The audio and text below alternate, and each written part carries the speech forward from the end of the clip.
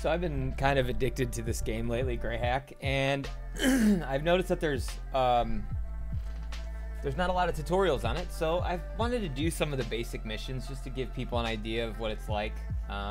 If you're here, it's probably because you're looking for information and haven't gotten it either. So I want to start with some basics. I haven't really looked at any of this. I have my home terminal session, and then I have a rented server. That's basically the same thing, and obviously you don't want to do a bunch of hacking from your home device, so your IP doesn't get taken, so you do it from somewhere else. So worst case, you can always just reset that server and just start fresh, and if anyone screwed you up, you can just it's all gone. So that's the best way to do it. You don't want to lose your home device, because then you have to like redo everything and all your hardware upgrades and stuff. So anyways, this was a level 0 and wants the login credentials. So obviously when we first start, always nmap. Let's get in Viper first. So Viper is basically what I use for just about everything, and this will shortcut a lot of stuff for you, and you'll see what I'm talking about in a little bit. Anyway, so let's nmap that. There's a lot of stuff open. Holy cow. The client wants login credentials for the user Lasonidum. Okay. So, and he's on 192.168.1.2. Looks like SSH is open. So, that's where we want to hit, is SSH, and it's actually connected to the same computer that we need credentials from. So, we're going to do ES, which stands for exploit scan. If you type help, it'll show you literally everything. So, okay, so we're going to exploit scan, and we have to specify the public IP, followed by the port, which we know is 22 for SSH. And then I could just press enter right now, and it'll just scan anything on 22 for anything behind that firewall. Now, we know the LAN IP of what we need, so we'll actually put that in as a second argument at the end.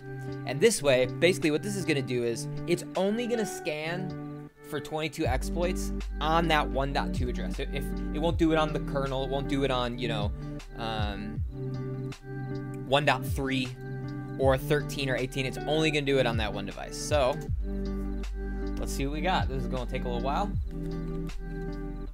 Also, if you want this Viper installation, all you have to do is an apt-get add repo www.viper.com. Right? It's already there. So we can do an apt-get update and then an apt-get upgrade. Now, if I had updates, it would pop up there. But then that's basically it. You can also go to a web browser, right? And you just go to downloads. You want all these. You want the Viper, you want Metasploit, you want HTOP, and you want VVT. All of these are basically dependencies for Viper to do what it needs to do to the best of its abilities. Okay, so these are all the exploits that it sees available on that device. Now, if you look, they all have a memory value and a name of the attack. And so what you would normally do in a regular shell would be to exploit that library by pumping in that value and going to a website and searching all. We don't have to do any of that, right? So now I'll just type targets. Look at that. First one, we have root on a computer level. We have guest shell, or we have computer. So we're going to do two things here. So we want to make sure we corrupt logs, and we also need specifically Lasonidum's password. So how do we want to start this? Well, so the index here is each different exploit that's available and the object that it's going to grab. So let's say that I want to start with, let's just see if we can get the guy's password. So we'll do use1, right? So the one's right in here. Now also keep an eye on your on where you are, because right now I'm at root Viper. on a local machine. But as soon as I click this, boom.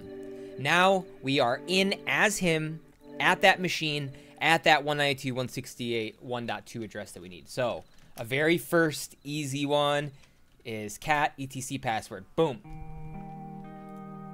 That's it. We've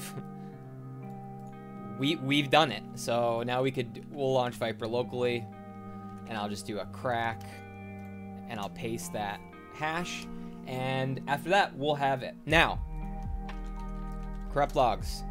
Logs are corrupted. Now you're good. You're done, right? That was it. That was the entire mission. Now I want to cover one other thing. Actually, you know what? No. This is the basics. I'll make another video specifically for jump files. So if you like this content, obviously let me know so I keep making them.